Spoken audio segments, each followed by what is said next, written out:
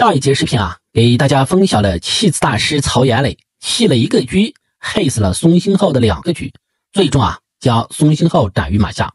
而这一盘棋呢，也是曹岩磊，但是曹岩磊先手弃车大战孙昕昊，那能否获胜呢？咱们一起来欣赏。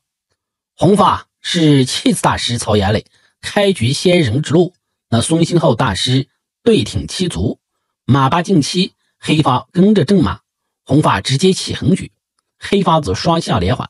红发跟着补象，黑发上边马，红发平车打算对兵卒，然后亮通车，黑发退炮，红发拱兵，平炮调行，冲兵渡河，红发拱兵渡河。那实战黑发没有进炮打兵，而是选择了出车。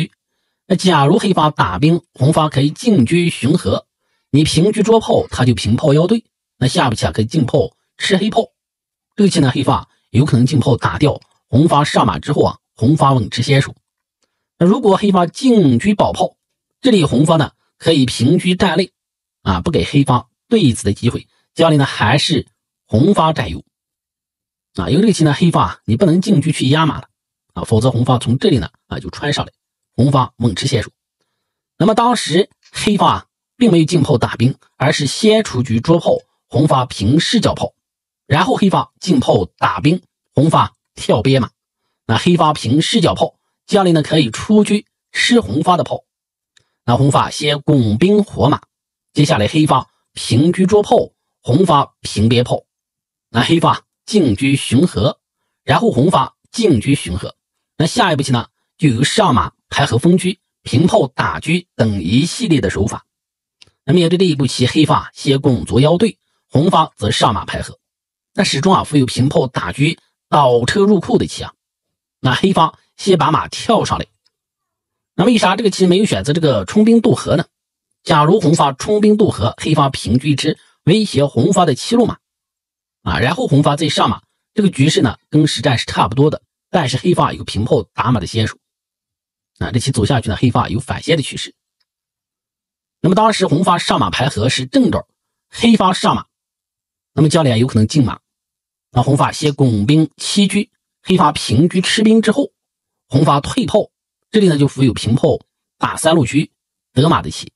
也伏有平炮到2路打8路车倒车入库的棋。那实战黑发先上马登红车，红发平车去顶马，黑发先补士，将来呢可以出贴身车，然后红发平车紧盯黑炮。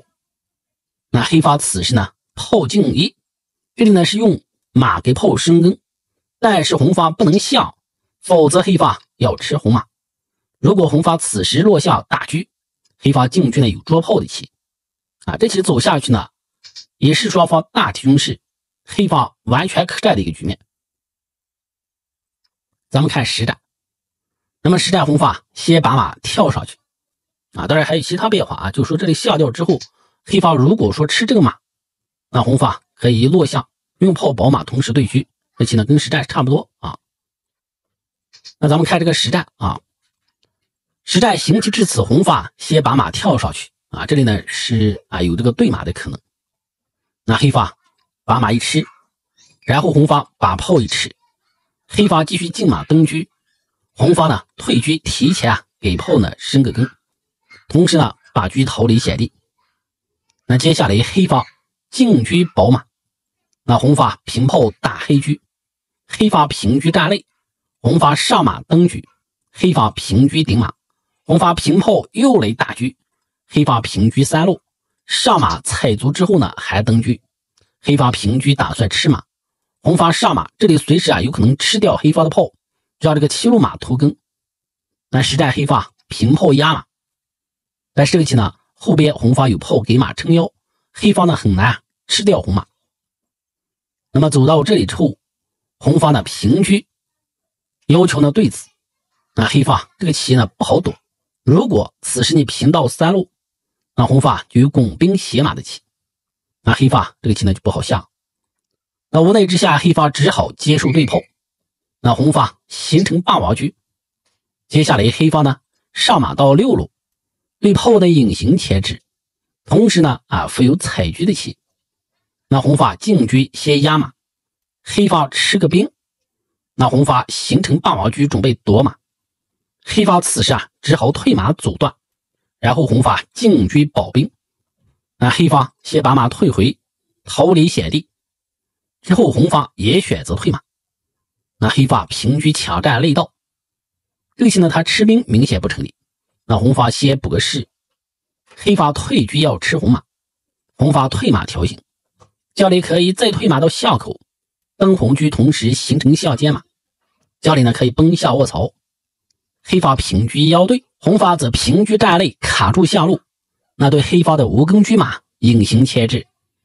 前边34个回合双方打了个平手。作为黑发来说，正招的应该是跳出贴将马，不给红发开马带将的机会。这个棋红发有可能退马登车，但黑发呢可以平车躲开红发呢也没有后续手法。如果飞象落象打车，那黑发就车进一，你再落象去打车，那黑发平车站内这个棋你上马奔曹也没有杀棋，他退车吃马，你进马卧槽，他退车再吃马。总之这棋呢是很难形成杀棋的，你这个炮呢没有行过来必须呢还得逃马，家里黑发平车再捉，这个马呢还得退回家里黑发可以进车腰对走下去呢，这个局面下红发并无利可图那咱们看这个实战当然实战行棋至此呢，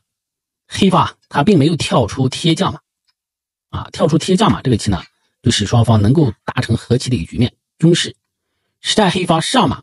这是一个低级错误，因为这招棋呢等于是弃了一个大马，给了红发吃马带将让车脱根的这种机会。那黑发一试之后，红发把车一吃，等于红发多吃了黑发一个大马。黑发拱卒活车，红发退马登双，那实战黑发是平车保卒。如果进车紧盯红马去别马腿，那红发上马之后这棋呢很难应付。家里呢卧槽马将，而且这里呢还多一个大字，那黑发确实不好应。那如果此时进车保卒，红发上马登车同时奔下卧槽，比如黑发躲车，那就卧槽马将，你一退车，那么凯中下将，这里一补士之后呢平车保马。咱们发现这棋红发已经完全控盘，黑发根本难以招架。那咱们回到实战，实战黑发平车保卒，那红发落下调行，准备炮正中路，黑发补士之后，红发平炮瞄着中卒，这中卒已经保不住，实战黑发选择退马，那红发上马吃卒之后，黑发呢就选择平车到边路。那啥意思如果说不选择平车，比如说黑发拱个卒，那红发可以选择退马。那这棋呢打着车，你进车吃兵，红发吃马，你这里一下之后把下一吃，这个棋呢黑发是很难下成这个和棋的。比如说你拱卒退车捉，你再拱他再捉，这个卒呢是逃不掉的最终呢还得先躲车。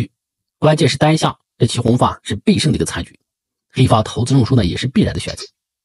所以说走到这里实战呢，黑发他并没有选择拱卒，而是平车逃离险地，红发退车，最后呢弃车攻杀锁定胜局。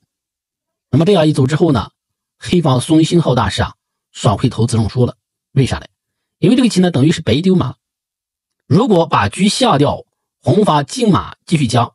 那这个棋呢主要是用马将，但是士呢撑不起来，因为红发呢有当头炮正中，黑发只能说出将，红发继续进马之后，这棋呢无论你起将或者说进将的大体差不多，红发都是要吃掉黑车，这样的话红发小车马炮这个棋呢中兵完全的可以过得去。所以说最终呢难逃一败，投资认输也是必然的选择。那么这一盘棋就是这样，感谢大家的观看，咱们下期视频呢会更加精彩，再见。